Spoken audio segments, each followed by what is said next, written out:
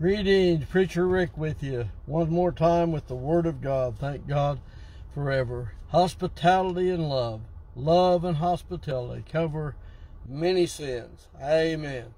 Thank God forever. That's the title of our sermon today. And we're so glad for the Word of God, aren't you? So glad to share the Word of God daily. I praise God for the opportunity once again to come into your home or your car or wherever you might be and share the precious Word of God. Nothing more precious in this world than the Word of God, and Christ is that Word. Thank God forever. So sharing with you in 1 Peter, the 4th chapter, I'd like to read to you the 8th and the 9th verse. It says, "And above all things." Now, boy, that's putting some emphasis on it, isn't it? Let me read that again. Above all things. So, what would that be? Well, you know the old saying, all is all that all can be. And it says, above all things, have fervent charity. Fervent charity, wow, among yourselves. That means love, wow, that's so fervent and so ferocious, if you'll pardon the expression. Love that when you're around that person, you think, wow, the love of God. Wow, have fervent charity among yourselves. That means in the fellowship of believers and with those that you're around, may the love of God shine through your life. So above all things, have fervent charity among yourselves. Why? For charity, which is love at its max, for charity shall cover the multitude of sins. Amen. And then verse 9 says, use hospitality one to another without grudging. And what is hospitality? Well, hospitality, it's friendly and generous reception and entertainment of guests, visitors or strangers or whoever it might be. That's what hospitality is.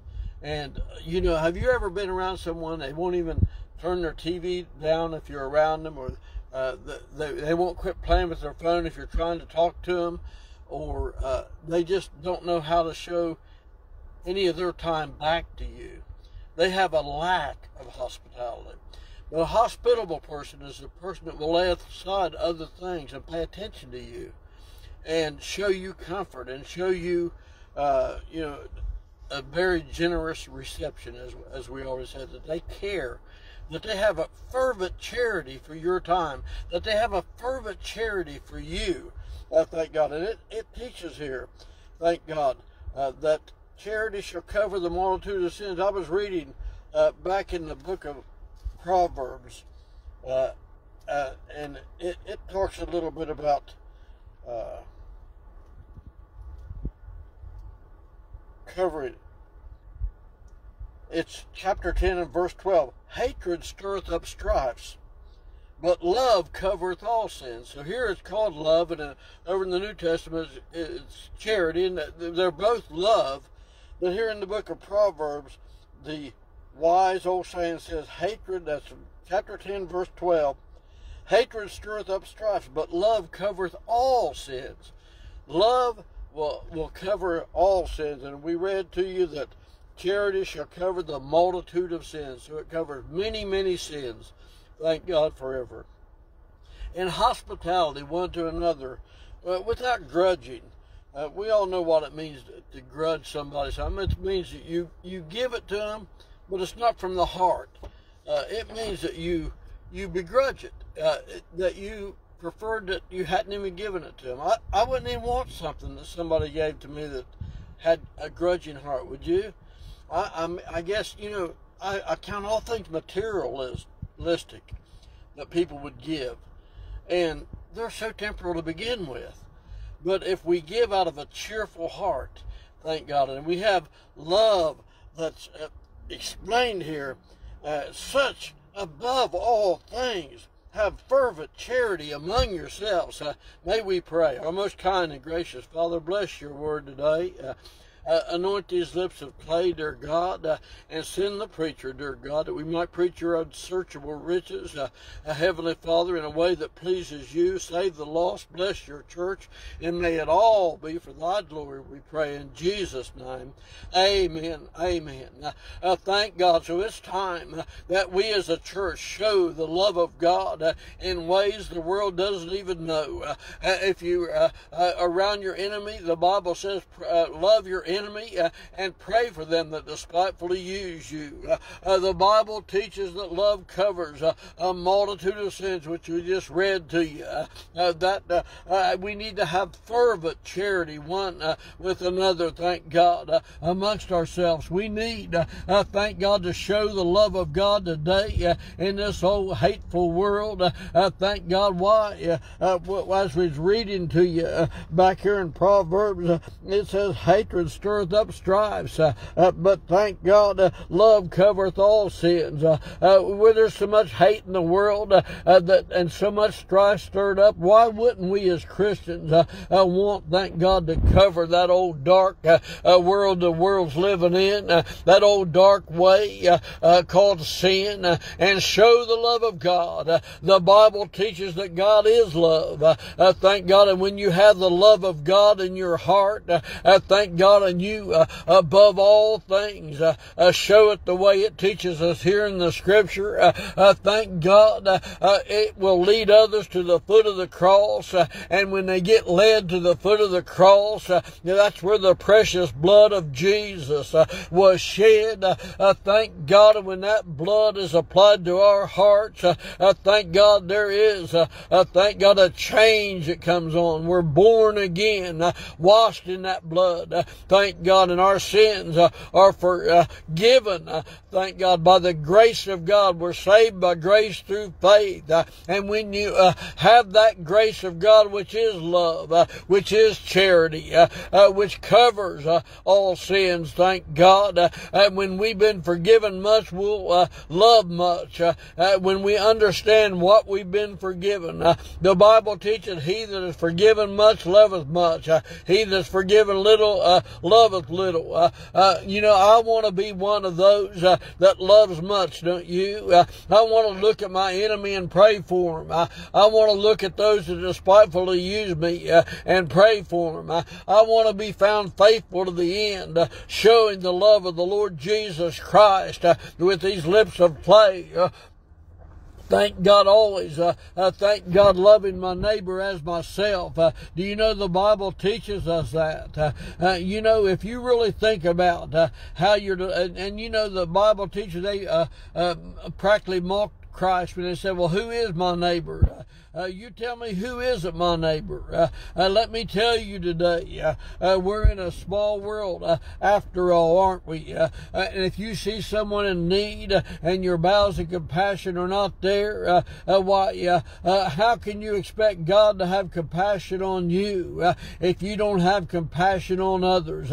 If we don't have the love of God abounding in our hearts and lives, showing it through the grace of the Lord Jesus Christ, if we're not getting, thank God, others saved, maybe that's the reason. Maybe we're not being hospitable enough. Maybe we're not showing how much we care about others. Maybe we're not doing what the Bible says to do above all things by showing the love of God. And I'll read it again. And above all things, have fervent charity among yourselves. For charity shall cover the multitude of sins. Thank God. And we all were born in sin. We grew up in them, and sin was all around us. And when we came to that age of accountability, whatever age it was, when you knew right from wrong, and you chose wrong over right, and that's when you had to be accountable for it. But until that time, we know that we're in the grace dispensation. We know that God is with us. But once we get saved, then it's up to us to share the love. As I've shared many times, minds. We're living epistles read and known of men. In other words, we're God's love letter to the world. We, the church, may be the only Bible that many of the sinners read. Those we work with, those bosses that are obnoxious, hard to put up with, or those co-workers that we can't hardly tolerate their language, can't hardly tolerate their actions.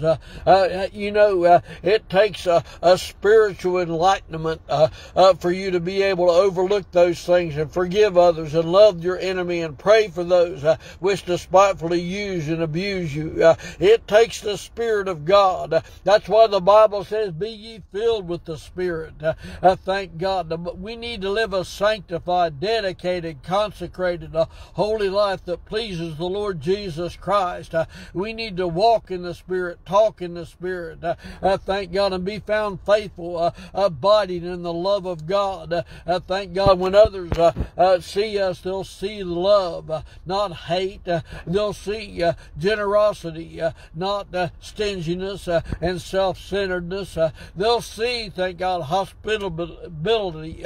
Hospitability. I can't get the word out. Hospitable. We'll be hospitable. I'll get it out that way. Thank God, but we will be. We'll be hospitable, and they'll see that instead of us being all self-centered and caring only about ourselves. And that's so much of the world today.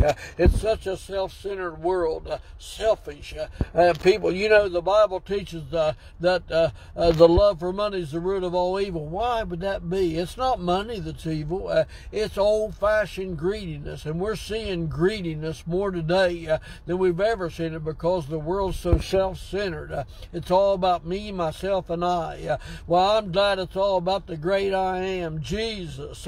Thank God, because everything I'm not, He is. Bless His loving and holy name. Thank God for His hospitality. Thank God for His love. Thank God, for God so loved the world that He gave His only begotten Son, that whosoever believeth in Him should not perish, and that's me, but have everlasting, eternal life. Thank God forever for Jesus. Thank you, Jesus, for saving a wretch like me. I'll be the first one in line to say I don't deserve it, but I'm so thankful I have it, and I'm so thankful I'm able to share it by the preached word today one more time. I hope and I pray that this sermon has been a blessing to you. I hope it encourages you and helps you to just keep pressing toward the mark. Thank God. Show hospitality. Show love to your neighbors, to the stranger along the way, to those that are hateful with you, that you might heap coals of fire upon their head, and they'll see their need to repent of their sins and be saved while there's still time. This is Preacher Rick. Until the next time, beloved, God bless you. Push the share button. Bye-bye.